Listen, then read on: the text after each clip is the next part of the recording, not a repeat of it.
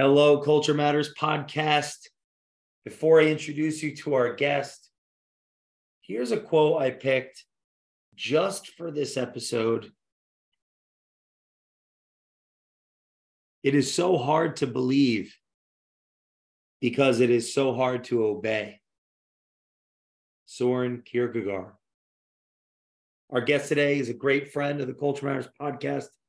If you haven't heard him, look for him. Robert Frehafer, founder, CEO of Guardian Roofing and Siding, a dear friend of the podcast, and myself, a mentor to many, the founder of a company that helps people with their roofing and siding. But not just that, with really a lot more than that, I'd say, knowing this person, Robert, because of who he is as a leader, who he is as a friend to people, how he grows his company is through culture, and a heck of a lot, even more than that. And we're going to unpack some of that today, I hope. If you're listening to this, it's kind of like a part two of our last episode. We talked about gathering with our people. We talked about faith. And thanks for coming back on the show, my friend. I'm excited. Thanks for having me, Jay. I'm excited to be in conversation with you again. And really, like we talked a little bit, just the last podcast, the last time that we spoke on air, really was helpful for me to think. It helps me, change my frame, change my paradigm to have you as a medium in here and talk about things. So thanks for having me. I consider it a privilege and a pleasure to be here and have your time and work together on these awesome ideas. What do you say to people that live because on a daily basis or a weekly basis or so on, and throughout your career, you've had to sell. So what do you say to those that preach the gospel of they better buy or die? Buy or die. I don't know that I've heard anyone ever say those words Really? like that. I would have to think about that, but I'm sure, but I'll tell you what I have heard. I've had someone in my organization from the very beginning. I heard it. It was taught by other people. And here's the statement. It was from a salesperson's perspective, talking about the clients. Now, it could be used in many ways, but some will, some won't. So what next? Right? And every time I heard it, it would like turn my gut a little bit.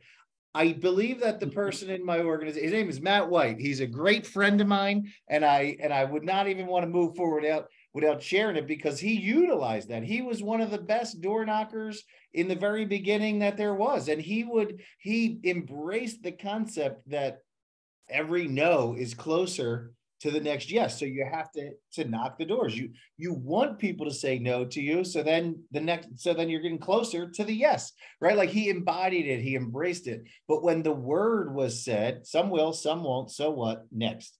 It just seems so uncaring and in unalignment with the culture and what I was desiring. And I think it's a reasonable statement. Some will buy, some won't buy. That's true. That is a true statement. I think it's the so what, which is like this not caring attitude. Now that can be healthy if it's like, all right, well, we unearthed what we were, what they were, we weren't in alignment. So we decided not to work together for one reason or the other and headed up by one party, whether the client didn't want to work with us or we didn't want to work with the client, however that would go. It's just the so what. Now the concept, truly, I think in other words that would make sense would be some will, some won't. We've done our best. Let's help the next one. Right? We've exhausted all options. Let's help the next one. Right? Something along those lines. The so what really does seem like, they missed out. It's almost like this, that's my connotation, right? That's my view of those words, a negative connotation, like they're missing out, it's their bad, I don't care about them, so what? To me represents lack of care, empathy, desire to help, which, after us working together so much, and even your introduction, when you said, yeah, we help people, he helps people. And it's like, yeah, that is really I found through helping people, whether it's helping sales reps, guardians, helping staff, helping, the community, helping the client, that it's a win-win. I'm also helping myself in that regard. So that's not an exact answer to your question about the buy or die, which I would assume it means buy from me or die out of my life, potentially in the statement, but I really never heard this preaching, you say. Where, if you could expound on that, what do you think the sentiment is with buy or die, that you've heard? Wow. We should really hone in on this point for a little while. Like, I don't want to gloss over it, because the buy or die, I think it's from like the Wolf of Wall Street or something like that. Follow up until they buy or die, like it's a perpetual, forever follow-up type heuristic thought process. Never stop the pursuit. But when you mention the some will, some won't, so what, it made me think of nihilism, like shutting down like a shutdown in a sense, or like a meaninglessness, that made me think of the like a psychological death or something to the person, meaning, so what next? Like, meaning if you didn't buy from me, you're nothing to me. And in this person's, psychological defense, I can only imagine, well, I've also done it as well. It's emotionally, and I'd like your feedback on this, emotionally exhausting to be spit on and cussed at and put through suffering, emotional suffering, a lot, irrational suffering, to sell, depending on the context, depending on the medium. So to just briefly retort, I believe the context of the buy or die is the idea of, follow up. But when you say what you just said, it's interesting. I would argue, I'm curious of your thoughts on this. There could be a psychological death in the sense of, like, they're dead to me, like a closing off.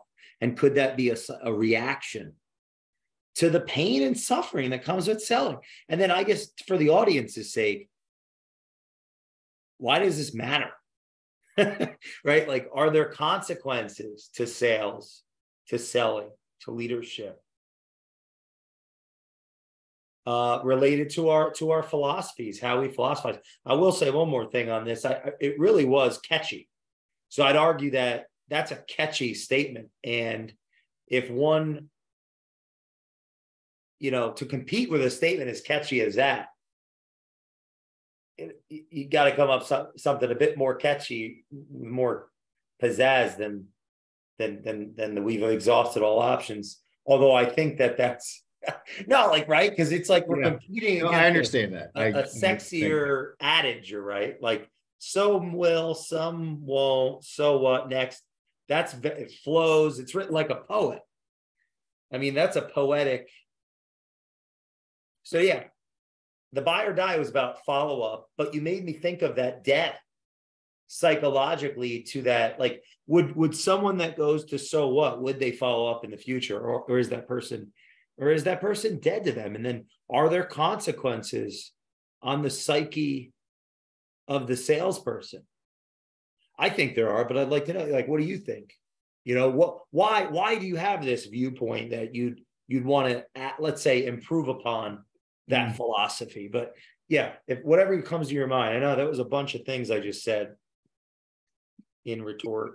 Yeah, there was a few. Why does it matter to the audience, this discourse that we're having about the topic? Is it a reaction to pain and suffering in sales? Is it emotionally draining when you're getting spit on or said no to while you're going through sales, right? Is it part of it? And so those were some of the topics you just brought up there to talk through, and how to recreate that. Some will, some won't, something next. So I would assume it would be the recreation is exciting to me, because I truly believe, and as I started to talk about with Matt White, he embodied this. And I believe, from, even though it was uncomfortable for me to hear it, I believe that he embodied it from a positive standpoint in that context. Like, okay, and it could be a bit of all. It doesn't have to be either or, right? It could be a few of these different things. That it could be self-protection, because his feelings are hurt. It's draining. It's tiring to hear no. So when he says, so what? Move on. It's just like letting go of that pain, right? A psychological way to so what is to, like, all right, I'm dumping out that bucket of negative experience and moving on next, like, to get and deal properly with the next client. It also, when you're out there and whether it's from the door knocking, door to door, or the client that you've sat with and you went through enough of those appointments, or in any area, if it doesn't work out, I do look at it from Matt's perspective, that he was taking it as a positive, right? Like, this was a motivational thing to him to not be tied to these negative thoughts, emotions, etc. Now, I'm psychological, you are, we're going to dig into this. What's the why, right? He wasn't as much of that way. He was a real logistical, operational person. Like, move on. And we might view that as cold, right? But it's just different. We talked about this a little bit in our last podcast. Some people are just different. We were talking about, anyway, so some people are just different. They're going to view it differently. So I actually do think it was a great concept. I am interested to work through how that would go. I want to talk about how you said the sell or die from the Wolf of Wall Street. I haven't watched it, so I haven't read it. I don't know. I know the character particularly, and if it was a motivational thing from the leadership to the sales staff, or the stock market people, whatever they were, to continually follow up until you get a yes or a no, that's a reasonable thing. That's a responsible thing in our business. If you're a salesperson, you should be following up until you get a end of the road, right? And if that end of the road means then you follow up again in a year from now, or however your system for follow-ups are set up, and then you enact the action, you execute the action. Now, again, these two things could have this negative connotation, like shutting them off, they're dead to them. And I think that you hit the nail on the head. It seems as if it's a self-protection mechanism, right? And I think that's potentially the reason why it was so uncomfortable, is as we create or paint somebody as they're just not smart enough to take what we have to offer. Well, the flip side of that is I wasn't able to allow them to understand enough information. I wasn't able to break through their fear, their anxiety, their busyness, to create urgency, value, meaning, the reason why they should trust me, right? Like to share more information. So in any scenario, or they just might not be a good fit, right? Like, so I think that there's like this two sides, if not more. I think knowing you, I think you'd say some will, some won't. That's of this world. God bless them. Who's next? Like, the interaction reveals you. The so what is like, I have succumbed. This is without being said. I have succumbed to the interaction. Like, whatever the conflict was, that cross crushed me. So what? It doesn't matter. I'm not, I don't love my enemies. I embody whatever the suffering was that I was unable to burden. So I'm going to shut down a part of my spirit, like my openness. Next, I'm going to forget about it. I didn't work through anything. I've repressed it. I'm going to bring that to the next interaction and the next interaction and the next interaction. I just think that knowing you, it's like, yeah, some will on the first go around. Some won't on the first go around, right? Bless them. It's like, because the reason the so what to me screams nihilism. We should look up the definition, because if the audience never heard of that, it's like meaninglessness. What, just because I didn't get what I want? This was a waste of time and space? That's up. Who's that up to? Is that up to me? How would you describe nihilism without looking meaninglessness? Like, I think it would be up. Don't look it up. Don't look it up. Don't look it up. Hold on. Just called me. Let me tell you, I'm on a podcast, babe. I don't want you to look it up, because I want to get your and I want to share mine. I want to share mine too. Well, I from my understanding, in the 19th century, Friedrich Nietzsche in you're laughing now. I think it was the joyful wisdom. So it's also called the gay science. It means the joyful wisdom. He first promoted the idea that God is dead, and not like, and we have killed him. Meaning, like, once the underlying belief structure of the culture, that monotheistic acceptance of the eternal is gone, as Dostoevsky would say, anything is permissible. Meaninglessness. There's no inherent meaning, purpose. It's and he took it further, saying, if we don't create our own values, or we have to create our own values, because there's nothing undergirding our existence. So, wow, what does this have to do with self? Well, I would argue that, why would I want to knock on the next door if I have to lie to myself to get to the next one? God, this poor person too, who mentioned, I want to go Jungian for a second, say Carl Jung, people don't have ideas, ideas have people, and say that whoever was the individual that was representing this idea, this isn't about that person. I'm just giving feedback on what I think this philosophy represents or could lead to from a person-to-person human interaction. And I'm bringing this up because I believe that Robert Frehafer, you would say, even if you didn't say it, like how you live, I've observed you stelling. You're like, some will, some won't. God bless them. Who's next? Who can I meet next? Sorry, you want? What do you? I know I'm going all over the place. This is an exciting topic. Who knew we'd get here?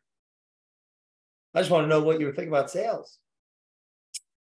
So I think that you're on the track with, from my perspective. I don't know the exact definition of nihilism, but my understanding is that it's a baseline of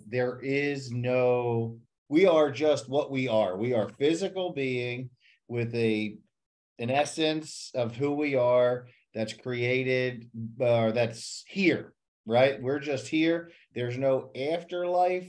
It's just what we have. And then this is over and you're in the dirt. That's the foundation of it. And from that point, then you understand how big everything is and how meaningless your actual existence is in the broad scope of space, time, and where we are on this speck of dust flying through the universe, right? Which is then nothingness.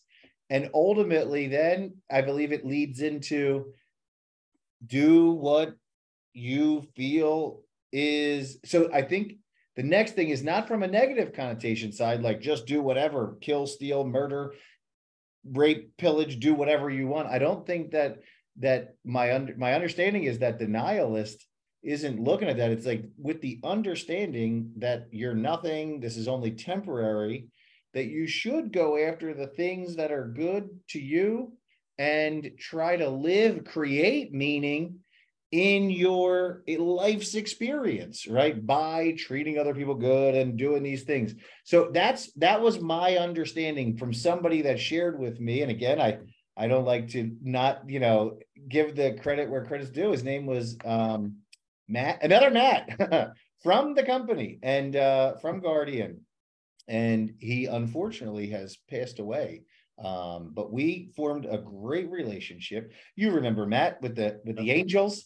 And so anyway, he he sent me a video because we would talk about spiritual things and I would be sharing the gospel with him. And he was like, hey, let me send you this video about nihilism. And I can picture it like it was yesterday, even though it was 5 years ago or whatever it was, however long ago. And it was something along those lines. And that's kind of what the nihilism was. It was, like the self-created meaning.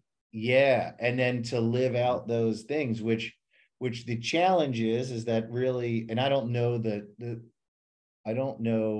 true meaning of relativism. I'm starting to understand a little bit more, but it's relative to the individual of what they consider meaning. So unfortunately with that, if murdering the person to get what you want is relative, and then you are able to be totally comfortable and confident in what you do, that's not so great, right? So we don't have this set of morals and values across the board that we're living through. So all that being said, I do agree that in both scenarios, what you described and what I'm describing, it is a nihilist. It does represent a nihilistic view. So what? Next, like, I don't care. It's not affecting me. They're separate from me. Our interwoven lives don't matter. And you said it like it's going to impact the next relationship and the next relationship. There is the chance that could go on if somebody isn't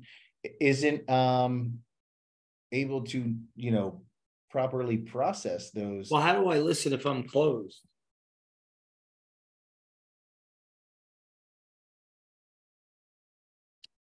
I will tell you from my experience, it's gosh dang uncomfortable. That's for sure.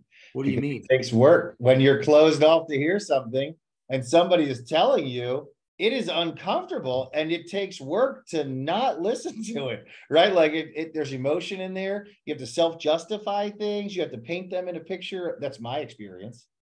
Like, I could go back to some of our meetings when you'd be like, write it on the board. What's this? And what are your goals? And how is this going to happen? And how does this person fit in? And what about them? And what about this? And I might in the past, and especially in the beginning, like I had my own worldview and you were like crashing into it and exposing things or asking the questions that I would then have to answer. So how do you listen when you're closed? It is freaking uncomfortable because that's the question. If you're closed to hearing it, how do you listen? Well, it's uncomfortable. You self-justify, you make meaning, you judge the other person, you have uncomfortable feelings. Some people will use drugs or alcohol to avoid the reality that they are creating or not wanting to listen to those around them or face. That's like, now I feel like I'm getting a little bit ambiguous with some of that, but ultimately, then I guess the solution minded, how do you listen when you're closed, is that it would have to come from somebody that there's an semblance of trust or that you aspire to be like based off of an external vision or what you see. And then, which then has to do with trust, right? Like, so that's one way that someone could potentially listen. It could be proximity, whoever's close to you. It could be parents, family. If you chose to have an advisor, right? Like even just the act of reaching out and asking one question is going to start, because everybody's closed to some degree or some extent, because again, we're getting pretty psychological here. I believe that me and everybody else around me is closed to some extent because we all have our own paradigm, the way that we see the world, and somebody else just sees it differently. These are some things that I'm definitely coming to learn and understand, that always people are going to see stuff differently than me. And I've had so much attached to like having somebody see something the same way that I do. And a lot of times I want them to see me the way that I see myself, which the paradox to that is I can't even see myself, except for like right now, I could see myself in Zoom, but what do I want to look at? And now for those that are listening on a podcast, we're on a video at Zoom, and I can look at you or I can look at me, right? And that's an interesting discussion in and of itself. So how does one listen when they are closed? It's uncomfortable. The steps would be that they would ask a question, and you know, that would really, I think, be a little bit another different, and for the audience, right? How do you even know if you're closed, right? If you think you got everything figured out, you have people around you that are like an echo chamber, they're agreeing with you, especially for the entrepreneur, the person that's moving and shaking. They think like, oh, I'm talking to everybody. But if you're all hearing the same stuff over and over, do this, execute on this, make a goals list, don't listen to people that are saying this, they're against you, kill the haters, blah, blah, blah, right? Like, so ask some people, right? Like that's your lesson, Jay, right? Like listen to the people that are coming in conflict with you. Ask them a question to understand. When I start getting anxious, frustrated because somebody's saying something, I want to change what they're thinking. That's the second step, right? First is like, listen to them, understand them. Emotion's going to rise up, table that, think with reason, ask the people more. So really, are you even open or closed? We should make a test.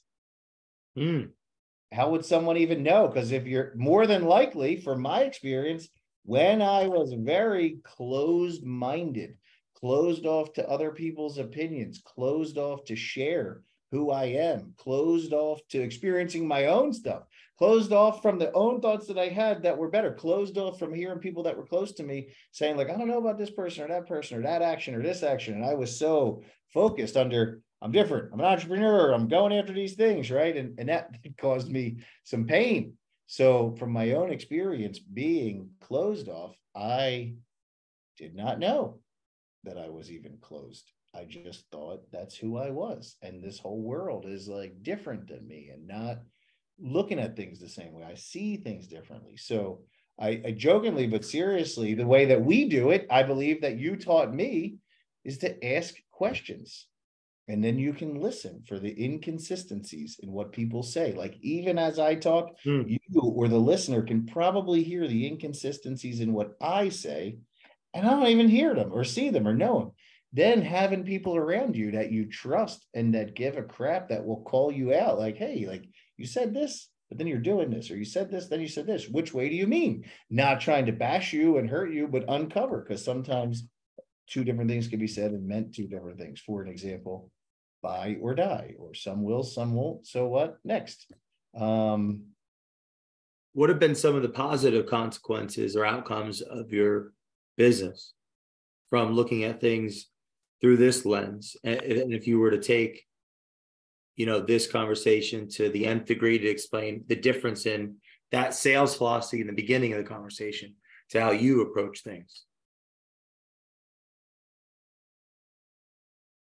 So what are the, I just want to make sure I understand the question. You're saying, what are the benefits in the business from an original sales-minded get as much as you can, move on if they're not interested? Yeah, like if you can unpack where you've come from and where you are in how you're leading your organization today, and give the audience some context, because for all they know, you're some philosopher after this conversation. Is this guy? I'm a hustler. I'm a hustler, right? Like I hustle. So that's how it started. Just going out, grinding. I believe that it was the actions and attitudes of, I went out, I knocked the door, I motivated, I sold, right? Some will, some won't. So what next? I didn't have the words to it, but I had the action to it.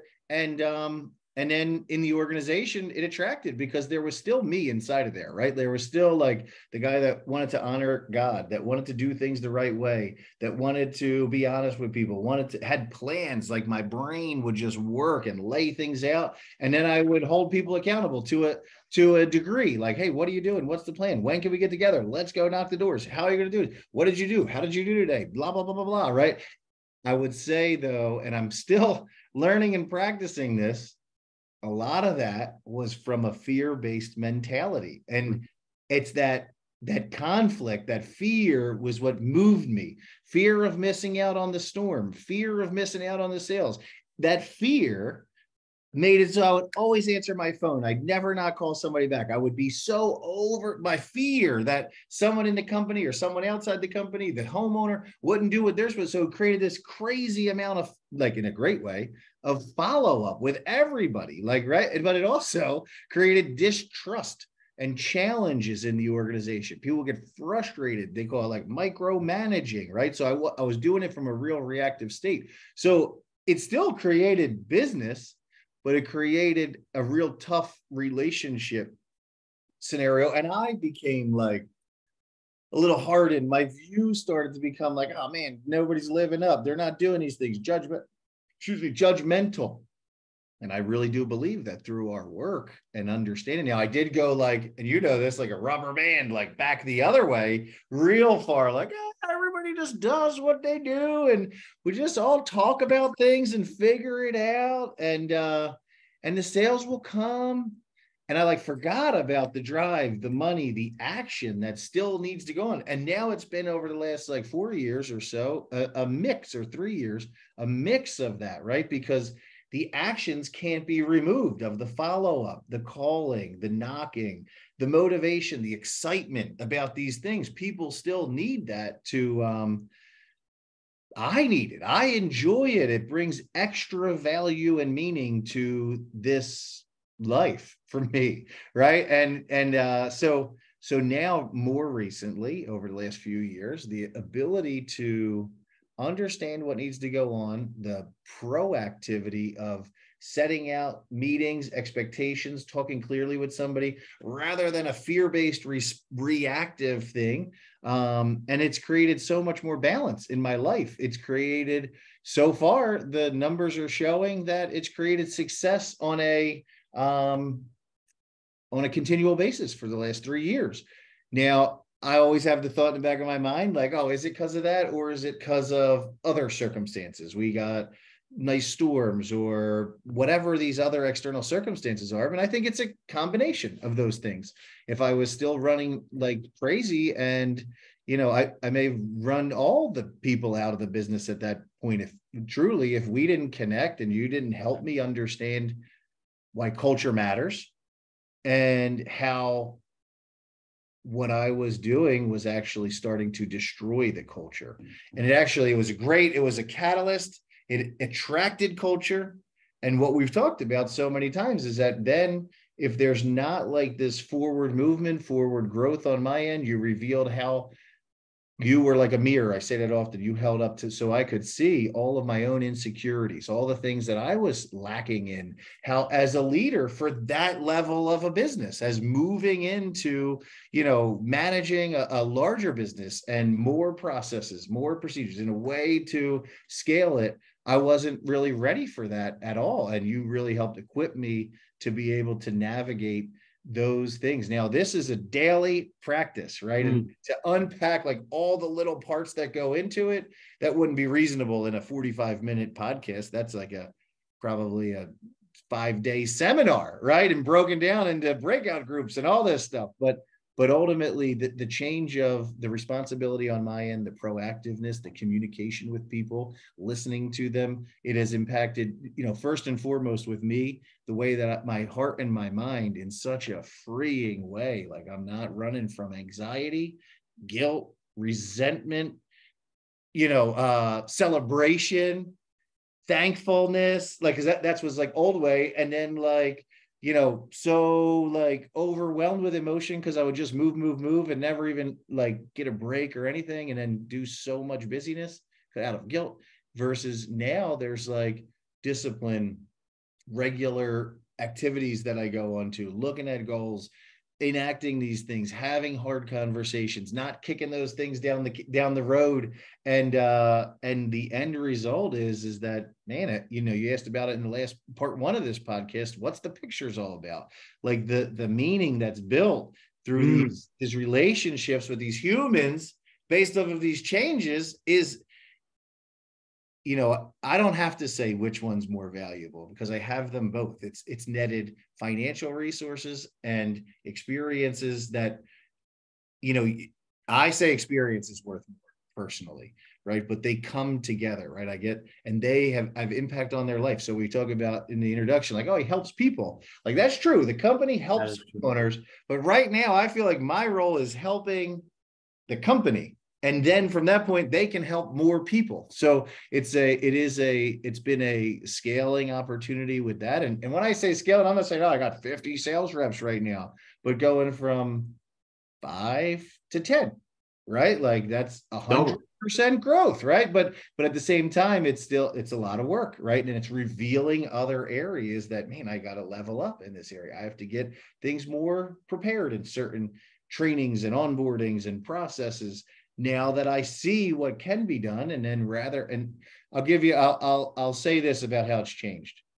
Because of the work that we've done and the way that this has changed from then till now, it used to be just give people some ride-alongs for training and send them out there. Then they would have questions, and then I'd insecurely, they'd be like, oh, this happened. I'm like, oh, did you say this? Say this thing. Da, da, da, da. And they would get the lesson from me, but it would be not in an organized fashion. I'd be anxious and like hurrying up and so much wanting to answer their questions so they don't ever mess anything up ever. We don't get a bad name. Nothing goes, there's no miscommunication between them and a homeowner. And it would create a lot of anxiety for me and urgency.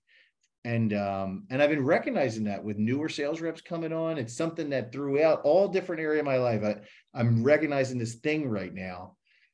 And and it also is a good thing, right? Same thing. It propels me to do things, respond to people, get stuff done. But I believe, my theory is that through this recognition and awareness and openness, if I am able to be proactive in these certain things, which I'm going to talk about in a second, that I'll still have the same end result of success, people coming along board. They have success, impact their lives, impact a bunch of homeowners, make profits, be able to give, like all these good things will go on. But through the process, instead of creating a lot of like trauma, guilt, rough feelings, I could have this like real awesome experience. That's my theory, which I've been able to enact a little bit. And the biggest thing, and I'll tell you an example just from today.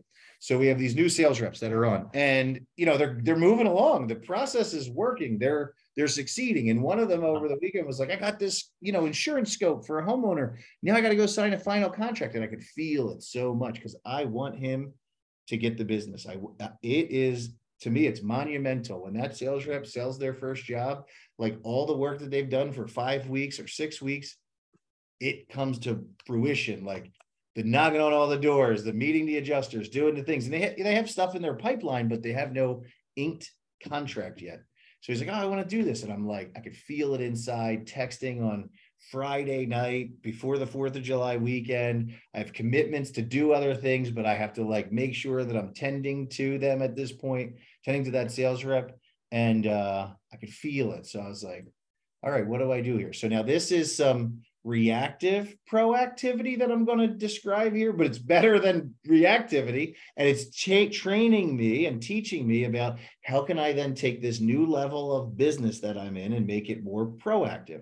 But so rather than be like, oh, handle this right now, I set a meeting for this morning. I invited the 4 brand new sales reps. I said, we're going to do a training from 8:30 till 9:30 to go how to do a final agreement with a homeowner. And I had John help me print out all the paperwork that we need, get everything ready. And we did a training, and the training was recorded. So now it's already in mix. They can watch it over and over again. They can self-educate, ask questions about it. So that is, to me, the direction that I'm going. Now I'm aware, like, all right, I have to create a proactive training protocol where they go out, they see it from a couple sales reps, they understand what goes on in the field, they watch the videos with me, I do it with them one time, and then they do it back to me. Now, the other thing that I found proactively is that every little part of my business, there's a lot that goes into each meeting, and I need to reduce it down to the ridiculous. Like, okay, here's this one little statement, break it down to a 5-minute video so they understand it. And they literally memorize those words for that portion. And I make sure that they send it back to me. So these are some concepts and ideas that come from a proactive stance of what it was like before, to long answer of your question, to what is going on now. And that is going to be the thing that I believe, through this proactive, disciplined nature, to be able to then go in and do that work, not be distracted with other things, a million different fires, let those things get handled by the people that they should, not putting my nose into everybody's business.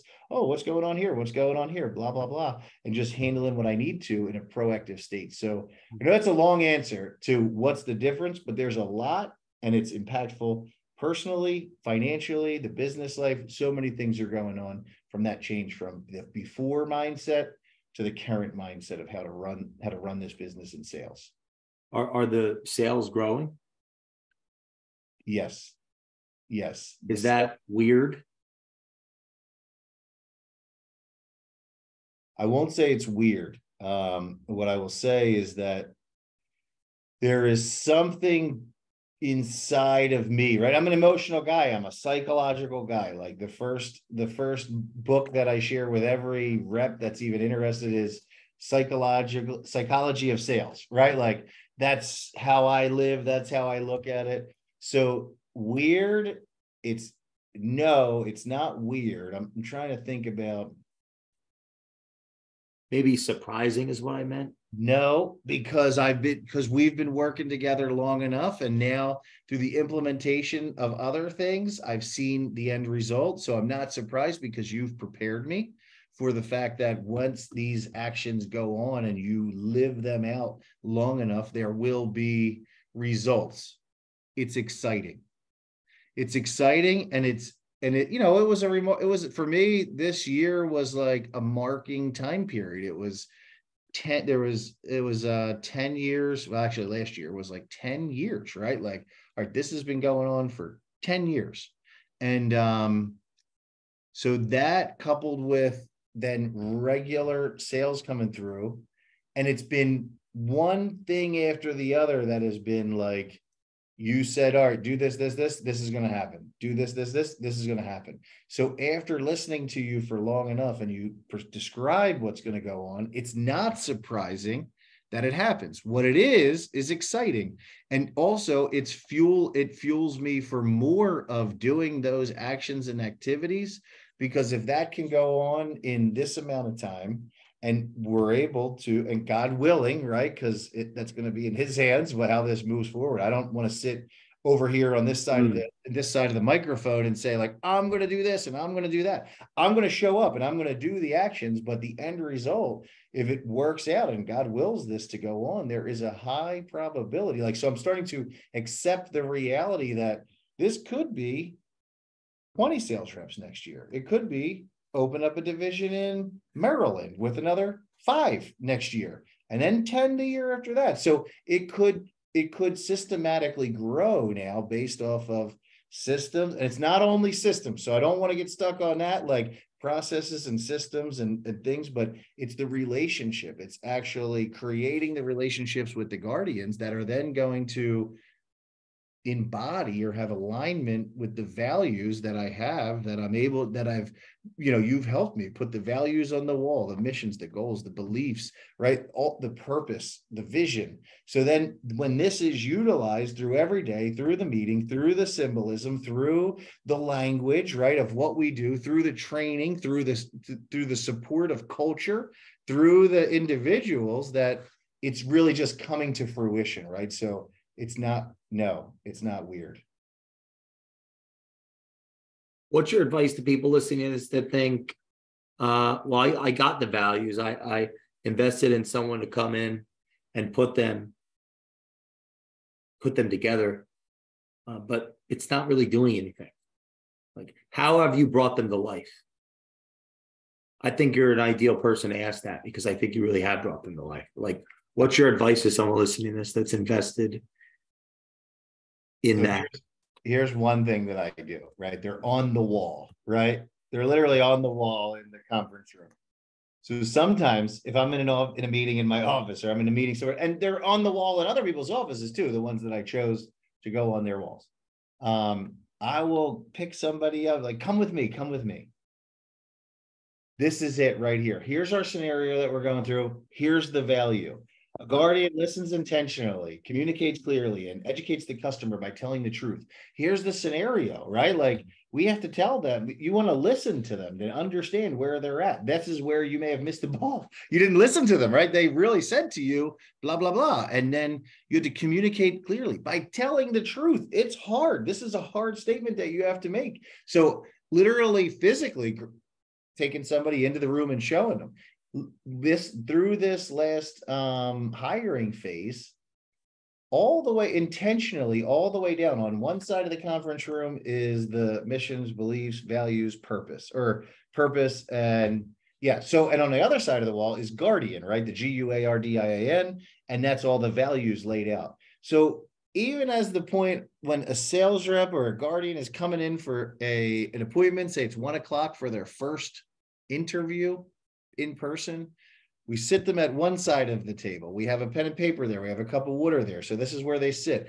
You know, when Lydia meets them at the door, it's okay, sit them there. If they're early, they sit there. They literally have nothing to do but stare and read those things. I'll purposely stop in at 1 o'clock and say, I'm going to be right in just a couple of minutes.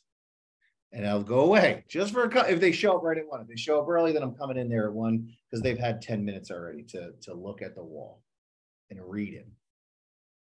And then through the interview, we ask questions that were built around those values.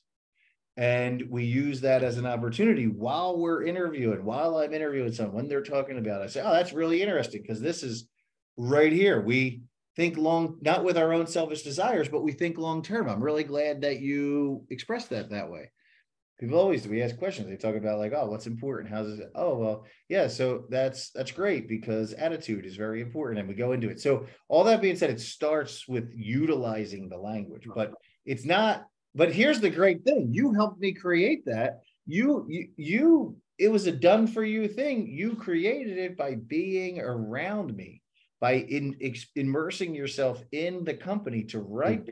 But it didn't come to me like that, right? It's not like I just started off doing that. It was the action of living it and then being held accountable by the word that's around me, even now to this point where people will ask me, oh, does that live up to that value? If really doing something, doing these things. And so, yeah, we use it when we have to make decisions. We're looking at that like, all right, well, how does this align with this? So to use it, to talk it, if you said to me right now, what's every single one memorized? I don't have that. But, I just realized we went to a convention for a supplier this past week, and there was a coach there that was talking about mission and how it needs to be useful and utilized with utility, not just on the wall. And I was like, man, I really got to go back and memorize all of these because the memorization of it is important because then I could easily pull from it. And if I'm not going to memorize it, how could others? And then I went into that from that conflict, the internal conflict was like, all right, creation. So how do I do this? What am I going to do to motivate others in the industry, in my company, to memorize them and understand the application? Because they are living it out, but if they don't know the word and then start to utilize it in their decision making, it will not be as impactful. So that would be so recommendation is 1, write it down what it is, what your values are, what your vision, your mission, your purpose, your goals. Then from that point, utilize it, have it out so you can see it, pull from it. And if you have to revise it to what's new, right? What do you find out? And then use it through all of your processes, all of the things that you do, utilize that in your discussions. And I'm the visionary, right? I'm the CEO, I'm the founder. So if I'm not utilizing it in my word, in the message I'm sending out to the reps, to the company, through social, through all the different mediums that we communicate today, then how could I ever expect it to be anything more? And then to live it out and then use it to say, all right, yeah, this is how I live this out. But this is how this ties back to what this value is, because not a lot of people can equate those two things. They just say, oh, you just do that like that. And this is how you do that. But the more and more that I found with the sales reps that we circle back to that, especially the new hires, we circle back, oh, this is why we do this. They're bringing it back to me now. Like within months, they're like, oh yeah, that makes sense because of this value. So wow, that's how I would propose. And I'm still learning. I'm literally in this process and it's taken me time. The other thing would be don't Don't give up. You got a lot of stuff going on, more than likely, if you're running a business, but these disciplined actions of continual doing it will create results. It just may take some time. Yeah. How long do you think it really takes to align the culture to get it to, I don't even want to use that word, because I think often I think the idea of the alignment is like it's about control implicitly. I figured come to that conclusion within the last few years. And I don't want to say create, because creating a culture is what they did with communism, and North Korea is a good example of creating a culture, but maybe revealing the character of the operating principle, right? Revealing who you are, revealing the truth, in a sense, like the values. I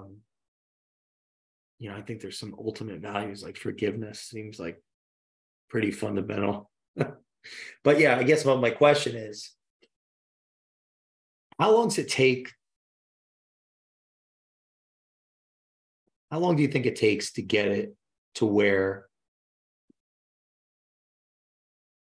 actions taken, but not out of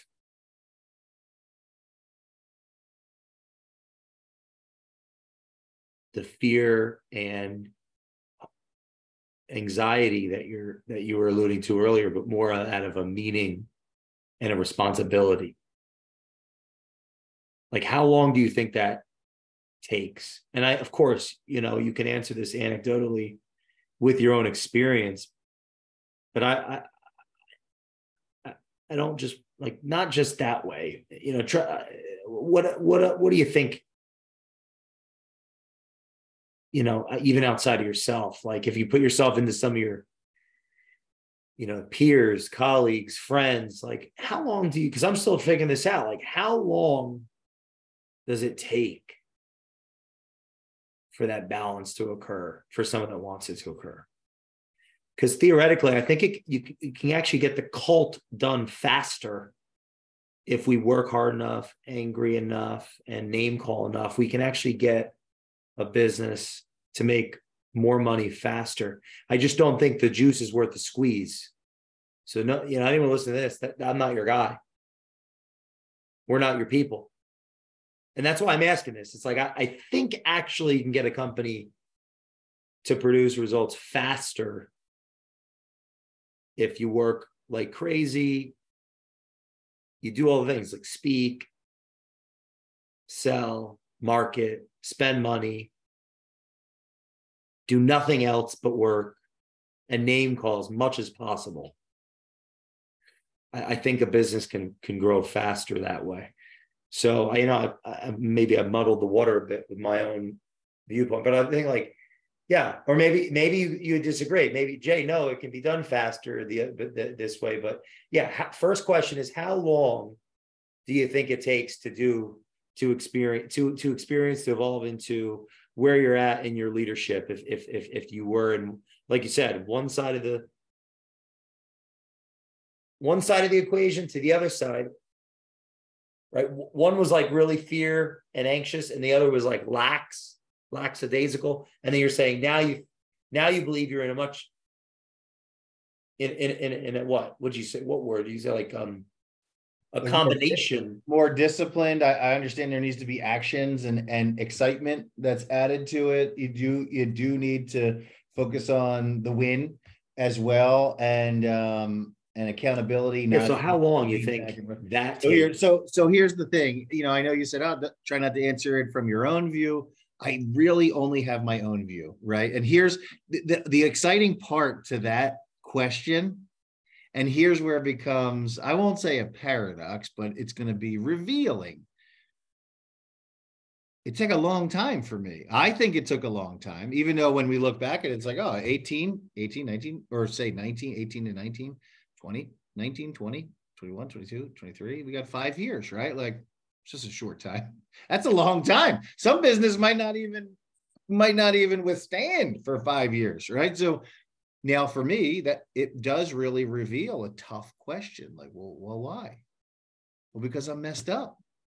I was a traumatized human that what we did together was revealing how closed I was to the way that I viewed the world. And, this, I love this about our relationship is that you, as a non professing, you're not professing faith. You're not saying like, this is faith and this is what it is. As somebody that is trying to live morally and ethically through what you believe as if there is God, you were able to reveal to me my lack of faith as someone that is out there professing like God, salvation, eternity, and how my actually lack of faith was impacting. Well, wait, I do want to challenge. I don't think you ever not a faith. I don't, I was, okay, we all live in contradicting in varying degree, but if anything, I'm going to make you stop. you're a faith. I'm going to make you stop. You're trying to say right now that I think that you think that I didn't have faith. No, what I'm saying is through my work with you, it was revealed that my actions were based off of my insides that were not being faithful. I was being fearful, the opposite of trusting God, right? So I was like, dang, man. So it took me a long time to recognize that part. It also took me a long time to be okay to make moves, right? To make changes, because now that was revealing of me and my culture. I'm not just cutting people. And not that was your recommendation, like, oh, just cut everybody. But you would ask questions that inside of me was like, oh, man, like if I just make these hard changes, then maybe things would have moved quicker. I don't know this, right? I'm not sure because I only have my own view to look at. But I would say that if somebody has a solid advisor, and I would consider you a solid advisor, that would lead them and they would ask the questions and they would come to those determinations and they would be ready and willing to do the hard work from an ethical and moral standpoint, that it could be done significantly faster.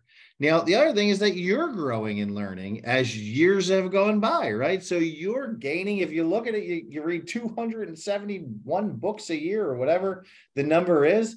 So in 5 years, that's like over 1,000 additional books and things that have gone into your brain. So and then you have experience with me. So now you can pull from that experience and then see like, oh man, this person is maybe a little bit slower to move in action. And you could share like, hey, this is going to be a longer path for you to get to here.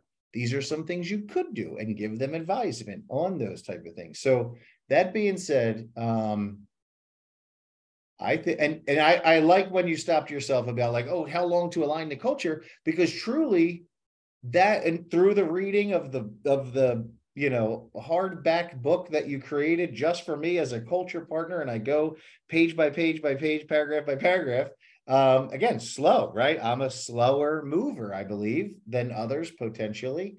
So that being said, it was a reminder that the culture is always going to be redefining itself through me, right? Like, so my culture is different than it was 12 years ago and 10 years ago. There's some things that are threads through it, but the way that I'm interacting with people is going to change. And I'm seeing it. I'm hopeful that it's for the better, right? And I may get revealed to new things. So the culture is always changing. Then as I grow, there's more people that are coming in to get aligned, to come into some level of alignment. So that whole mindset of like, how long to get the culture aligned? Well, that would assume that there's this, end result where it's all aligned, which you did kind of say like, nah, I don't see it that way. But it's a continual, it's a growing organism, right? That as it grows bigger, there needs new medium, which is what you wrote in your book, right? Like that you gave to me, that then the leader, I'm referencing the part where you said that the leader, which is me in this scenario, will as the group grows better and I become a better leader and the group grows and becomes better, the guardians, I'm going to be challenged to be a better leader. things will naturally change. If I go from 5 sales reps, I'm going to go to, or 5 guardians, I'm going to go to 10 guardians. I might have to communicate differently with them. I might have to have a weekly meeting or whatever, a Zoom meeting with them. I might have to do things differently. And if I don't, then I'm actually falling backwards and I'm not the appropriate leader for them. So I didn't need to reach out to advisors, different technology. And I would argue that there will be those that, I mean, think about it. Imagine a system. What type of system would have to be in operation for a mentee that's gotten the world from a mentor to not leave the system if it's their destiny? Like, it's, how could it be up? Like, how could it be up to us as the operating principle of inequity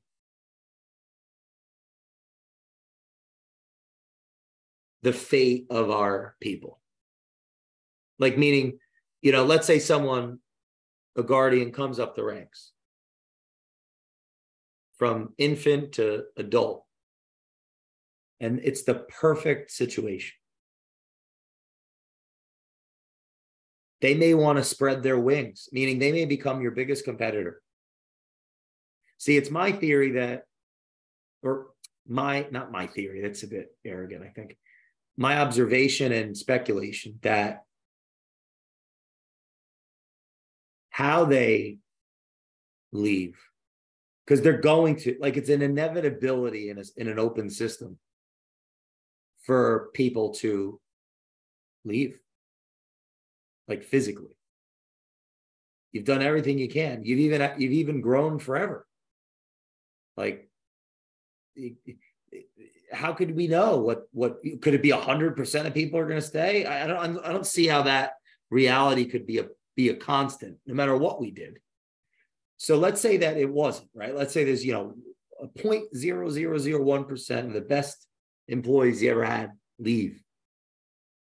How they do, I think, has consequences on the culture. Meaning, let's say they leave in a terrible way, because it's so painful to lose them. You love them. I would argue that psychologically that would be an interaction of closeness. So, like, you love them so much, now you hate them, and now you sue them. I would argue that the person that sues them, that wins that lawsuit, is more likely to be attracted subconsciously to someone dominant of them. Example, the next customer, the biggest customer of their life, is living and breathing embodiment of that same resentment. Like, they're going to eventually pay for how they interacted with that former mentee. They're eventually going to pay for whatever is in their heart, whatever's in their behavior. But the one that interaction evolves in a constructive, possibility-oriented, honest, or, value revealing interaction, they're going to see that wolf in sheep's clothing. That's going to be some of their fruit. Meaning, the wolf in sheep's clothing would be that next relationship that's higher in the dominance hierarchy, the power structure. So that would be like example, you have customer A and customer B.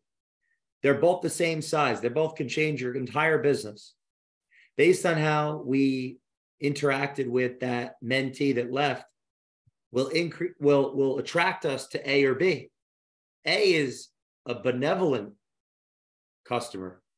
They represent power on a level we've never been able to ascertain, and they represent virtue in its open, evolving, essence, let's say.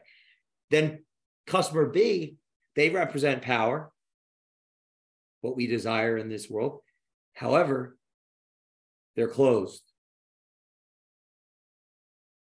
relative to the content, if we compared the two. So what inevitably could happen? I would argue that the person that interacted with that mentee that was inevitably going to, that employee that was inevitably going to leave, they have their own fate. Yeah, the employer can increase or decrease the likelihood of that happening or not. But can they have 100% control over it? How could they? How they interact with that employee and that leaving will increase or decrease the likelihood of them being attracted to the protagonist or the antagonist, whether that's the customer, maybe investor, other types of employees, like other people, basically. So turnover is healthy, is kind of where I'm going with this. In an open system, turnover is healthy, because in closed systems, they have no turnover. In closed, meaning, when you leave North Korea, they kill your family. Like, that's a closed system. There's a stark difference between a cult and a culture, and I would argue they're not equal. So anyway, that's a thought that comes to mind. It's like, you could do the best thing, you could grow. It's despite your growth, you may have the opportunity, like, growth isn't like what you know versus what they know. How you lead versus how they lead. You've done such a good job as an employer leading an employee that they leave you. Now, what's the benefit of them leaving you? Well, first of all, it's not about the benefit, because that's the fruit. That's not up to you. How you relate to them reveals you. But here, I'll give you some fruit. If you want fruit, they're going to tell the world who you are. Now they own your biggest competitor, and they have no bad blood. Like, it's love. I'll give you an example of this. BlackRock and Blackstone came from the same company. Because Blackstone, I believe, which is run by, I don't remember the gentleman's name, but they manage trillions of dollars. And BlackRock, Schwartzman started that. Blackstone, David Schwartzman started BlackRock with a partner. And by the way, I might have gotten the two names confused, but just one of them was the seed capital, like it was started off of the other. And the ownerships, I would argue, hubris led to that split. And what did they lose? They lost the world. Whether it stayed or eventually spun off, they would have had more market share, more shareholder value had it gone differently. And I've seen that happen again and again and again. That's not where the thought came from. It came from a bunch of other things. But I would argue the fruit is, if you have an employee that leaves you, and the combination of both characters leads to a constructive dialogue and a quality relationship, I would argue that overall the brand will gain equity in the long term. And I would argue that it will lower the likelihood of attracting the types of customers that you wouldn't want to interact with, and employees and partners. Because how could it not? We're going to, if we're the wolf, we see a sheep and it's a wolf. If we think we're the sheep, God, and then we think we're the shepherd, then we're really in trouble. Oh yeah, I'm a shepherd. No, you're a wolf. And you're going to be a sheep to a bigger wolf. That's kind of where I'm going with this. Like, that's my interpretation of business dynamics. That yes, I agree with what you said from a content standpoint. If you continue that race, people are going to be attracted to learning from you and with you. But even the best pupils, they will outshine the master. And how that happens will reveal the culture once again. Because if you kill them, you've lost the whole point. And God, what a curse that is. Now, you can kill them and get a lot. Remember, you don't need to go. Anyone listening to this does not need to get their culture right to make a bunch of money. In fact, it likely could, like, if I would argue, if it can be done faster with more sin. Sex, drugs, and rock and roll attracts people, and you pump up those numbers. Somebody's going to buy that product, that service, if it's quality. And I don't think you've gone slow. It's just you're just an unbelievable character. But if you think you can get gone faster, I'm not going to take that away from you. But I do think it's from what it takes time to reveal a culture, to reveal the potential of the leader of an open system, is how I'll put it. I haven't quite gotten to the point where I could say this in a simple way. And I think you are that. I mean, this was a joy. I guess, what should we talk about next time, you think? Well, hold on. I needed time to retort to some of those things. Yeah.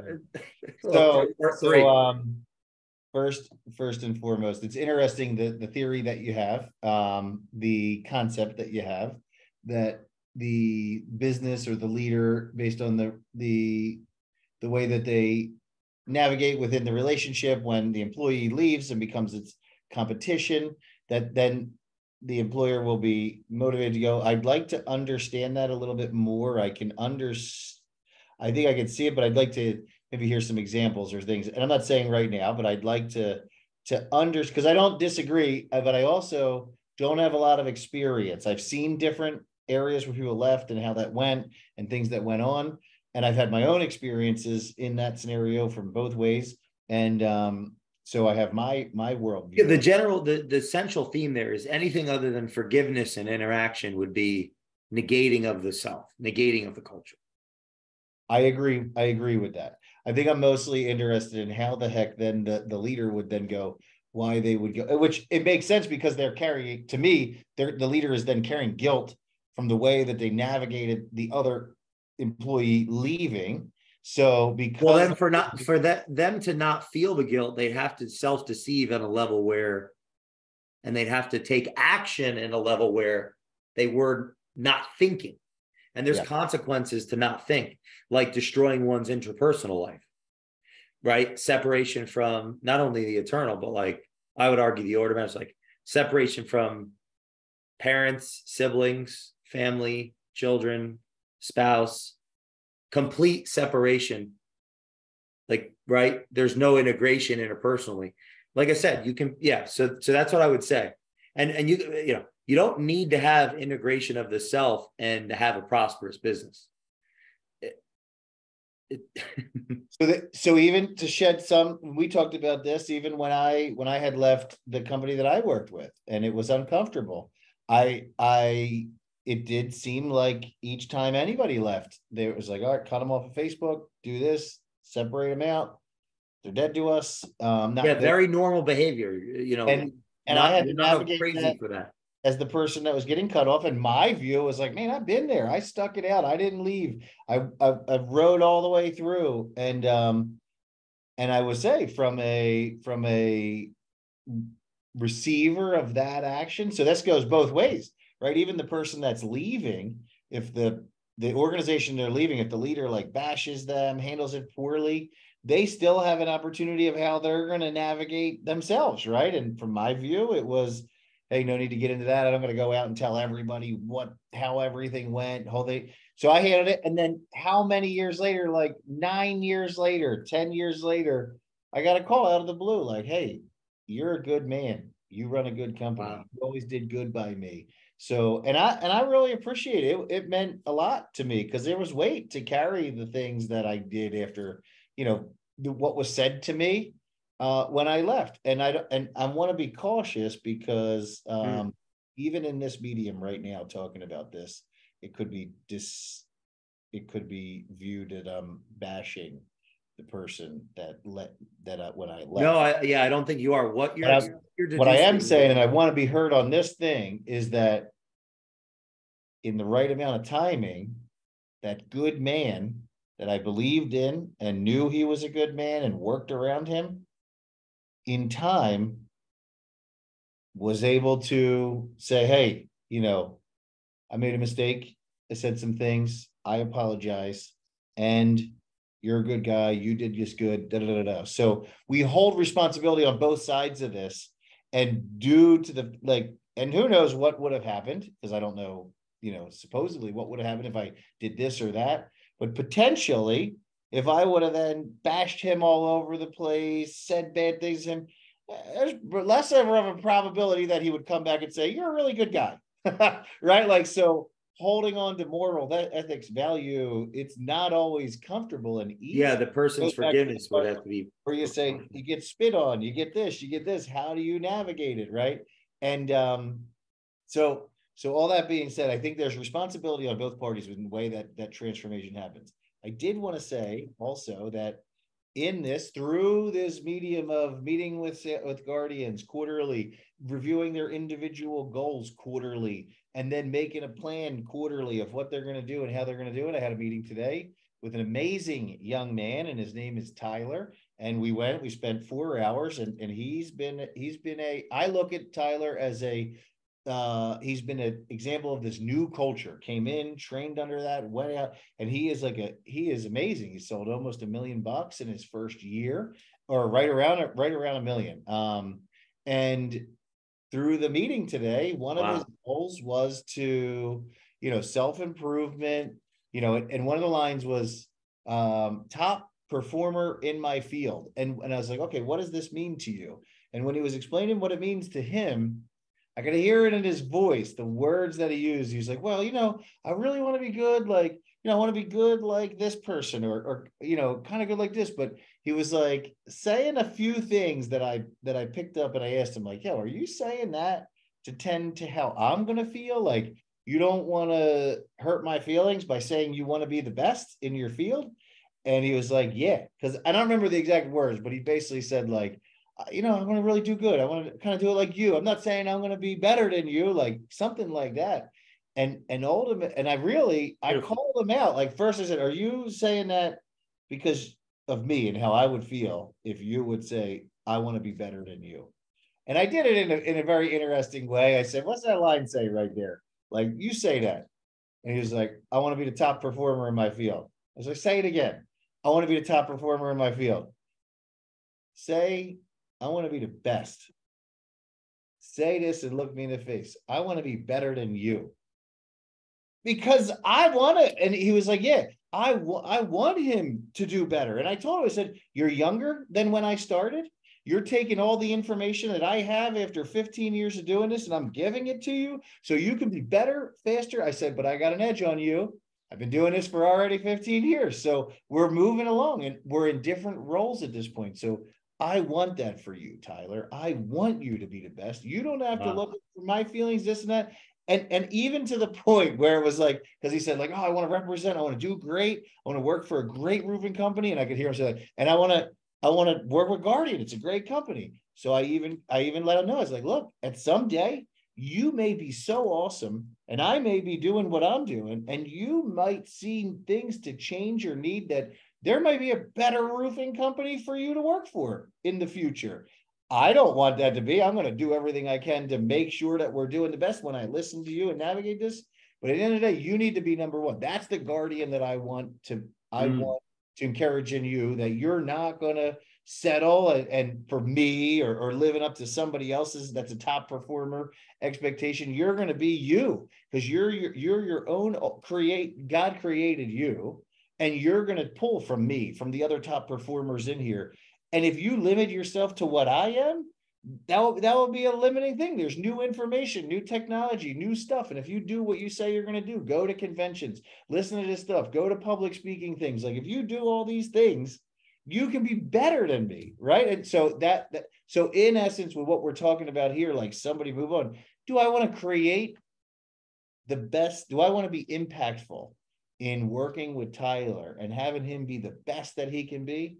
Absolutely. Does that run a risk that I might not be a good, suitable, mentor for him at some point, or company for him to work? That does run that risk. But if I would be saying, oh, I only want to teach him so much, so he could only do so good, that would be a self-fulfilling negative prophecy on me and my company, because we'll only do so good. So this mindset, I believe, that I have of helping him to be the best that he can be is only going to then make me better. It's going to realign my culture to be better based off of the people that are working inside the organization.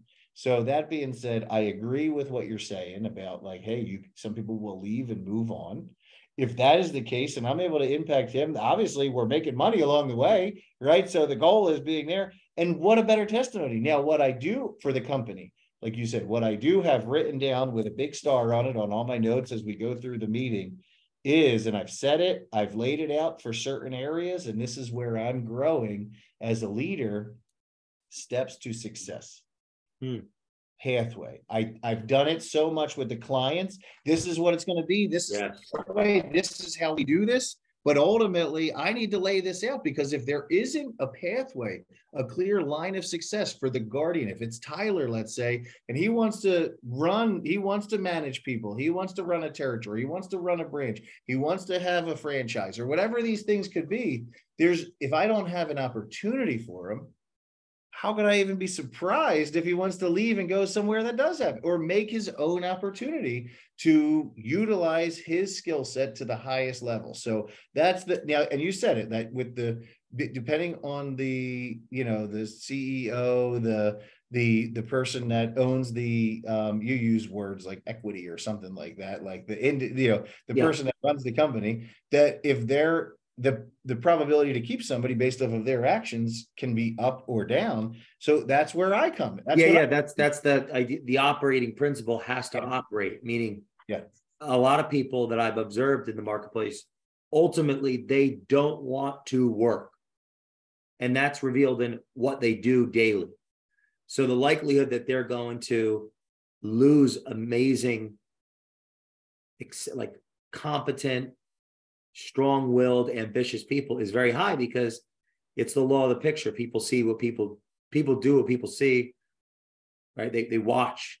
And so they have to, and if the operating principle, if their job description changes because the equity evolves and they can't be seen the way they used to be seen, then they need to explain and explain and explain. Where are we going? Why are we going there? How are we going there? And do what you're talking about. Meet with them and get clear on the plan and help them aim to that. And it's a constant conversation. The smaller the organization, the more important that physical, selling. The selling never stops because who we're selling changes. But yeah, that's just. I know if you want to add on to, or outline that. That's kind of where we should do this right into like a part 3. Yeah. Now that being said, I think it is a decent time. We laid up on our calendar till 7:15 and that was supposed to be a 45-minute podcast and a 45-minute catch up. Can't do that with you, my friend. We're doing it. We're doing the catch up as we're doing it. That's my goal too. In this is that, it doesn't need to be like on camera, off camera, right? Like these are the things that we talk about. This is who we are. Or on record, off record. Now there's certain things that pretty cool. Not the right medium to talk about in this context, but all these things. What are your final thoughts for our audience? My final thought's going to go back to our opening statement. It's so hard to believe. What is it? So hard to believe. What is that next word? It is so hard to obey because it's so hard to obey. Is it because that's the word? Yeah. Is that the quote? Yeah. Kierkegaard. Because it's so hard to obey. Yeah. It's so hard to believe. Now, the context is the eternal. So it's hard to believe in spiritual, eternally creator, God type of mindset. My speculation is that's what Kierkegaard was alluding to, and I picked that. Thought it would be the perfect quote. It's so hard to believe because it is so hard to obey. That is it. That really works on multiple.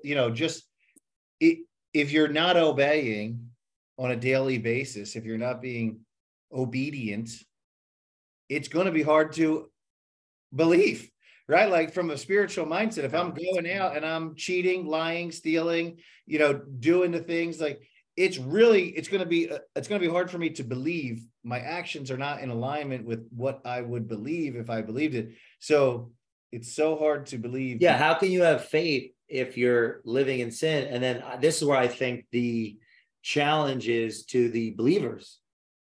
It's like, if you don't forgive the person that is unable to forgive because they're stuck in that paradox, well, then what happens next? Well, hell, essentially, because that's the paradox of tolerance. The more tolerant we are, and tolerance is different than forgiveness, redemption, like forgiveness as a qualitative, interactive, exercising essence of redemption of someone that's stuck in that paradox. The paradox of tolerance is the more tolerant we are to intolerance, intolerance rises up, destroys us and itself. So we have to obey in our forgiveness. You have to love your enemies. And if you're unable to meet them where they are and learn, listen, tell the truth, be willing to suffer and then die for their destiny, then you're not being obedient. You're not living the values you preach, and basically you're just going to get destroyed by intolerance anyway. That's where I'm at in the whole. By the way, I didn't think about any of this when I picked that quote, but now I'm thinking about it because you brought it up again. So I really appreciate you. We could do a whole episode just on that. So with that being said, a key word I think in that statement is because, right? Like it's so hard to believe, it's so hard to obey. Like which one's the chicken or the egg? Which one's coming first? It's hard to believe because we can't obey because we are sinful people, right? So then it's hard to believe. Well, someone that's fallen, like literally, may need to conceptually, it's almost like you've fallen down. Both of your knees are on the ground. And conceptually, you need to, say out loud your belief to get like your hand on another person's leg or, to get up, basically. Like and others may have a different path in that. I don't know. I have no idea. I'm just thinking. As I even listen to you and think about the statement, it's a very, so spoken from a man of faith, and my understanding of faith is that it's saying it's so hard to believe because it's so hard to obey. So if you focus on the belief, right? Like, so from a faithful concept, this belief again in God, like, and I'm using it as an absolute, like, to believe in God, right? Like that, what comes first, right? It does go round and round, like, due to the fact, like so I'm going to speak from my perspective as a Christian man. The whole basis of the faith is that I'm a man from the very beginning, from Genesis.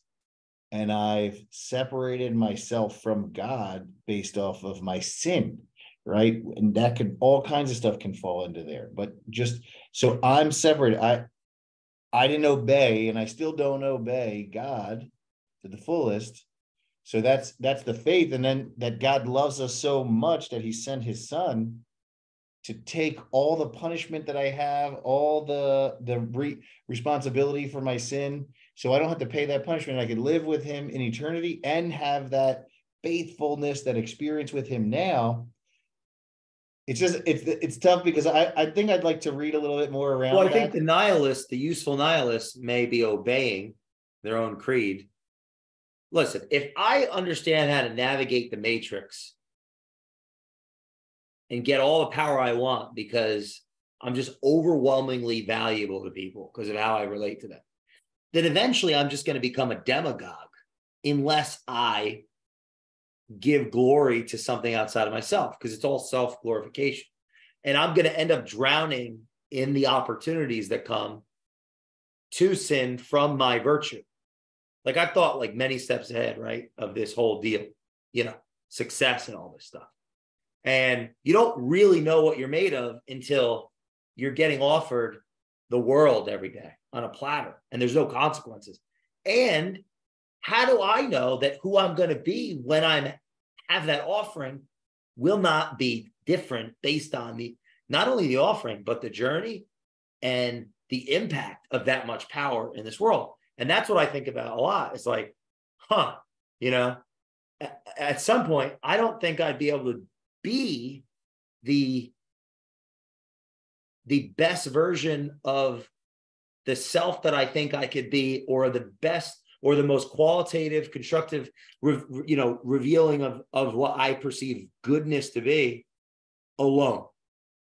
Like, I don't think I'm strong enough to think that, or to do that, or to live that. And if I do, then I will likely fail. So I don't know, but maybe this is like, let me write this. Wait. So let me, before you end, because I know that you're going to go towards ending. So I want to say this, is that when you say that I believe is truthful, like that you're probably going to fail. You're going to make mistakes. You're going to do things that are outside of your alignment, because we're human, right? So the one thing to backtrack a little bit in regards to faith, and how my faith in God through faith in Jesus, and the fact that I get God's spirit, the spirit of God, to live inside of me and give me strength and give me conviction and give me the ability to say no to that sin. I still have free will. I can still say yes and do it. But I wanted to bring up this point of, with that being said, I believe that you will have a higher probability of saying no to the sin while you're successful when you put your faith in Jesus Christ and call out to him as your savior for your current and past sins, that then the Holy Spirit will enter into you and give you this strength and awareness to do even better what I believe you've been able to do on your own white knuckling strengths, because you do, like I said, you've lived these things out through a desire and of you wanting to live virtuously. That is amazing. That being said, something that generally comes up when we talk about faith and we talk about living it out and being obedient, you often bring up forgiveness. You say it over and over. You bring up forgiveness. That is the way that we will act out like faith, or this virtue that we have, is to truly forgive others around us, right? Like, and it's this thing that is so attractive to you and you desire to do, and you think that if we, and you talk so much about how we don't forgive, or we live in this thinking that we do forgive, but we're not actually forgiving, we're tolerating, so many different areas that you talk about with forgiveness. And that's a very meaningful word for me, because I don't know that. So I don't know what the level that you can forgive inside your heart and your mind, and how to live and act that out. But what I can tell you is what goes on inside of me, and I give it supernatural credit. I give the credit to God. When I think of what this cross symbolizes on my neck, what God the Father, Creator, has done through sending his Son in the flesh like me to live this sinless life. He loved me. He loved all of us, even while we were sinners, and while we were doing, and while I still am going to, and he's taken the punishment on as a way and forgiven me. And I believe it. Like, that's the faith. That is like the crux of faith. It says that, rather than quoting scripture, this crux of my faith is that I cry out like, please forgive me. Like, please give me another chance. Please let me be with you. Right. Like, and it can happen on a minor changes in life right now, or big monumental times when I'm going off course. And the original times when I said, Lord, like, I knew about it. And I said, please forgive me, accept me. So when I experience, I believe, a supernatural forgiveness where this weight is revealed through being forgiven by God through faith through faith in his Son, and then gifted with the Holy Spirit, is what this is like. This peace that surpasses all understanding is how the Bible lays it out. then now I'm able, after being forgiven, to forgive. So I think that I have a supernatural advantage to be able to forgive and live out this forgiveness when the people are, and we can apply it back to sales, when they're spitting in your face, when they're saying no, when it's like some will, some won't, you know, whatever you said, and then next, right? Like, so the mindset is that, so I'm sharing that with you because you tie so much to forgiveness, and I would be omitting some truth if I didn't take the time to say, Jay, I have a supernatural way I've experienced forgiveness, right? So, and that can happen on a worldly level, but I mean, I feel forgiven for everything, right? Like the Bible says I'm no longer under condemnation, no longer under condemnation. So I'm living free, and I'm not going to suffer the consequence, which we all get to see every day, which is death. I'm not going to die, right? So I got some pretty promising things to look forward to that are hopeful. So I'm fine to wrap up. But if you have anything else that you want to talk about, I'm open to listen to. I have some time. What would you like the audience to take away from this conversation? Well, you know, my answer is definitely going to be around faith, right? Like, do you know, are you forgiven? Do you have your eternity mapped out, your steps to success of eternity, right? Do you want to know more about it? Like, reach out to me. I will shed some more light on that. I will try to talk with you and help you understand that.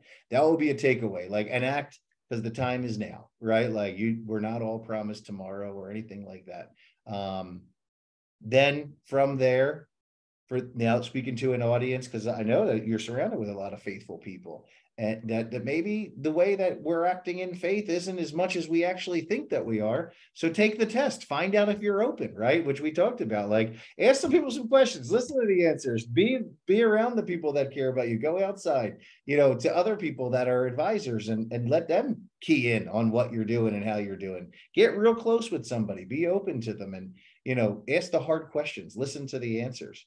Take the test of, are you open? And then from that point, for an audience that wants to grow and does want to make steps and paths and ways to move forward, if they haven't reached out to Culture Matters to get an evaluation, to have a discussion, have a podcast, do the things that you do to verify, like, hey, is this person the right fit, to see, and if not, they'll get redirected to somebody that may be the best fit for them.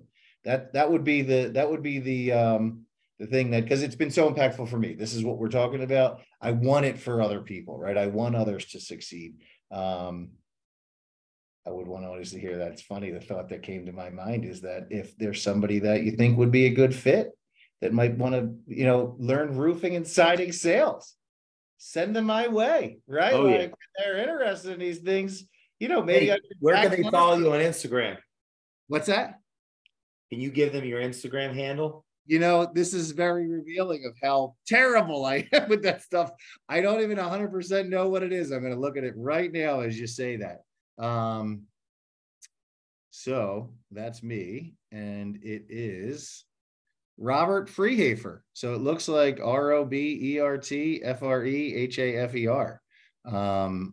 If that's the right way to find that. Yeah, no, that's a good place to start. That's what it says on there. So, and we will see you all too. My Facebook is there. I share a lot of this stuff there. Robert Frehafer, Frehafer, and or Guardian Storm Repair. A lot of the stuff is there. They can search it out, check it out. So thanks for giving me that opportunity to share some things that I would think the listeners should hear or impact someone else in their life.